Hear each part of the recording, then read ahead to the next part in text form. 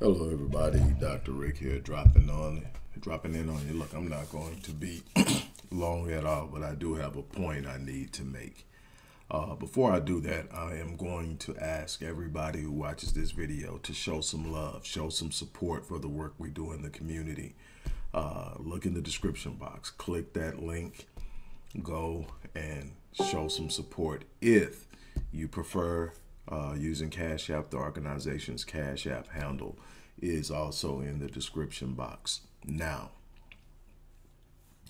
news has hit the wires, and I gave it enough time to make sure that the news that hit the wires were accurate. But England's former monarch, Queen Elizabeth, passed away. Now, based on the way I was reared, based on the way I carry my energy, based on the way that I try to move and live my life, keeping my family and loved ones and myself in mind, I don't speak ill or down on the dead or celebrate the death of anyone. But I will talk about facts, and I'm going to talk more along the lines of what we're going to see as a result of colonialism. And that is, we're about to find out exactly why black people can't get out of last place. We're going to see more black people, people of African descent, and even people in Africa, sending their well wishes and their rest in heavens and rest in pieces and all of that. I'm not saying be evil. I'm not saying be dark. I'm saying be aware of your history. Be aware of what's going on. I believe in having a certain level of respect for death. So again, I am not going in on this woman, but what I am going to say is when you look at the effect of colonialism in Africa and slavery in the U.S. and the Caribbean and in South America, and understand that it was countries like England that perpetuated this. You know, you still have South Africa, which is a former English colony predominantly. That's just now in the last 25 years or so starting to come around, and it's still a lot of stuff going on down there. That's a part and reflection of colonialism. If you want to understand the impact of colonialism, whether it's English colonialism or French colonialism, read Frantz Fanon's book, Blackface, White Mask, and Wretched of the Earth. And you'll get a clear understanding of just how emphatic it is and why we do a bunch of the things we do. You know, before I could even get on here, I start to see that stuff roll down my timeline. Again, you don't have to speak ill of anyone. You don't have to sit up and understand the dynamic. When you look at the huge diamond on her scepter, Africa, the gold chariot she rides in, Africa, and so much more of the wealth, so much of the wealth that that family holds isn't wealth built, it's wealth seized. And for me, I think that I'm good on well wishes. I think that they have enough of that. I think that the family's going to do that. But my thing is, when I study my people, when I look at my people and I see how we respond to things, it tells me where we're at. It tells me why we can't unify and move, because we're still too centered and related into the false identity they gave us, the false notion of who we are and how we fit in and what was going on, the false notion of who they were.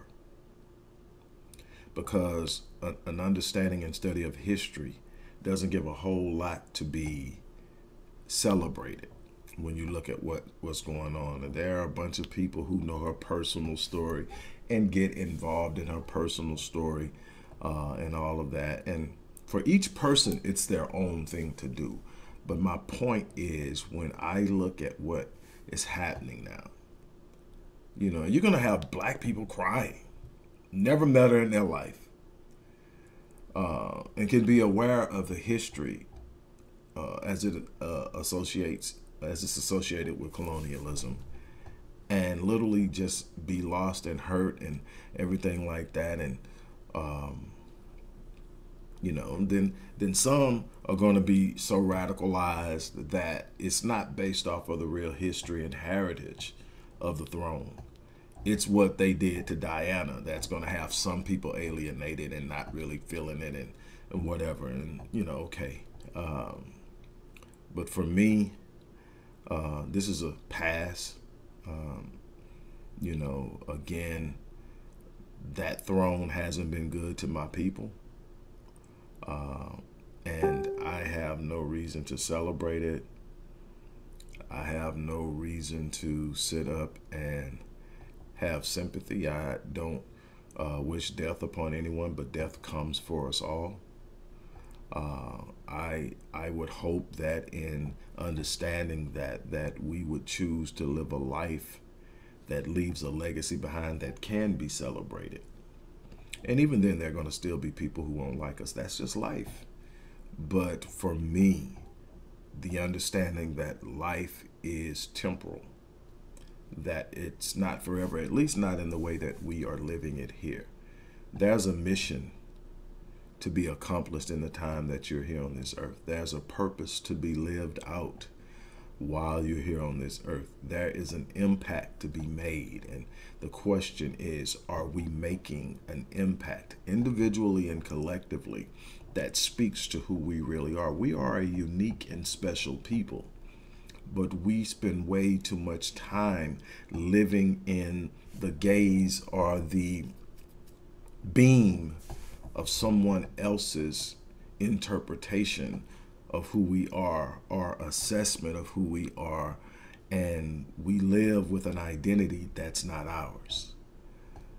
My hope is that at some point in time we reclaim our true selves, that we stand in the brilliance of our history, the brilliance of our uniqueness, the brilliance of our power and beauty, and that we start to act and behave in that manner. I am blessed to have followed behind unbelievable people who spent their lives creating work to uncover and reveal the truth. The Dr. Franz Kress Welsing, who is the reason that I entered into the field of psychology. Dr. Naeem Agbar, another great mind in the world of psychology. Dr. Amos Wilson, one of the most brilliant minds ever. Dr. Yosef Ben Yakinen, Dr. Claude Anderson, and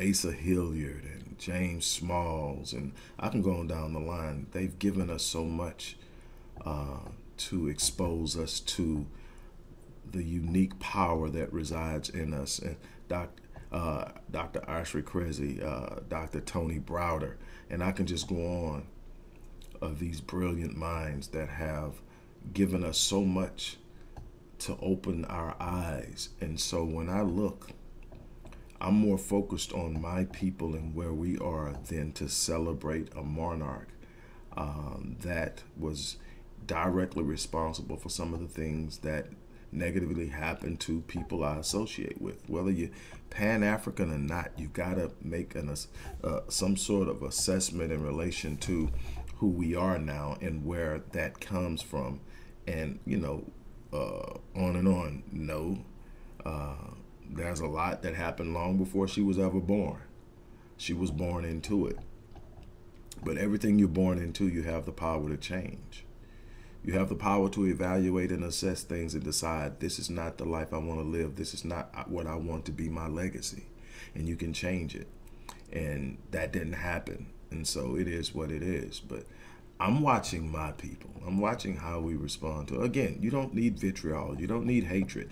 Because the thing is, it takes a lot of negative energy to send out hatred. It takes a lot of negative energy to wish people misery.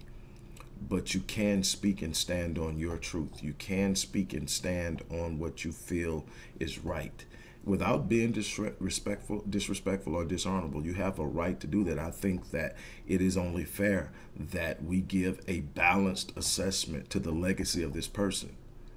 And my assessment doesn't bode well. And I'm pretty sure there are some people that think that she was an unbelievable leader in Monarch. but all of it needs to bear out. And so that's my thing, is that I'm already seeing us lose our minds behind someone that has shown you how she feels about us, actually. And you know, the way that she has behaved, and that is what it is. But again, I think that we have to become more aware of who we are as a people. One of the things that my work has focused on is the importance of having a sense of identity. When we're in an identity crisis, and it shows in our behavior, it shows in how we respond to adversity, it shows in how we respond to opposition and oppression. This identity crisis has to be addressed. That's been a great deal of my work, is presenting a sense of who we are and taking what has been passed on to me and expanding on it to really truly open up the eyes of our people to who we are. Because if we ever discover that in truth, if we ever make up in our minds that we are going to truly explore the power within, the brilliance within, the beauty within, the creativity within, there's absolutely no stopping us. But as long as we can be convinced to celebrate them, to aspire to them, to see them as some way being superior, we'll never walk out of this. We'll never experience the things that we talk about as if they were as if they were dreams and not destinies. And that's the thing that concerns me. Again, you know, this is not any vitriol or hatred. I don't have a dark emotion. I just don't have something that I want to invest in something that has not served my people well. And I'm more concerned with my people who are going to be overly invested in the sympathy and the pain and the suffrage of what's going to happen on a woman who lived to be 96 years old. So with that being said, you know, I'm sure I'm going to be a cold person. I'm going to be cold-hearted and a bunch of other things. And all I've ever done is serve, many times to my detriment. And I'll be okay with being whatever people say, but I'm going to speak because we lack people who are willing to speak truth when it's associated with adversity and when it's associated with negative consequences. We recoil back into a place of comfort. I've never sought comfort in my life as an aspiring entrepreneur, as an athlete, as a father, as a husband. I have not aspired or looked to comfort, look to being, I am reaching and trying to be the best I can be, and I'm trying to challenge as many people along the way to do the same. And one of the things that's important to me is just being straight up honest. And my assessment on this is what it is. If people take it and say it's hatred, then that's on them. I don't have hatred. That takes so much negative energy. I have learned, especially the older I get, to release things. But in releasing things, it doesn't mean that I've forgotten. I'm just not going to carry it with me. So on that note, look, I'm going to get out of here. Everybody's got to do their own thing. And I'm going to love my people no matter where they're at and no matter what they do in this. I'm going to love my people, and I think I've shown that over the years, and I'm going to continue to do that. But at the same time, I feel I have an obligation to speak on this. And I hope I've made myself clear. And no matter how clear I make myself, there will be someone who will come along and want to twist it and turn it and make it into something that it's not. And that's what it is, and I'm okay with that. But I think I've made myself clear. And again, I'm about to get off of here. I'm at this almost at this 15-minute mark that I gave myself to do this. I wasn't going to spend a lot of time on it. So I'm going to once again ask you if you believe in the work we've been doing. Black Men Lead, Restoring Ghetto's Forgotten Daughters, Music is Life, the Black Community Empowerment Initiative, things that we've been doing for years. Mental health resources and wraparound services for young black males and young black females who are suffering in those areas, helping people deal with trauma, a big issue. And so if you believe in that, if you believe in the work we've done for years, and you've been around long enough, you've seen it, then click the link in the description box and show your love. If you decide that you want to give by way of Cash App, the organization's Cash App account handle is also in the description box. On that note, I'm out of here. You guys have an unbelievable day.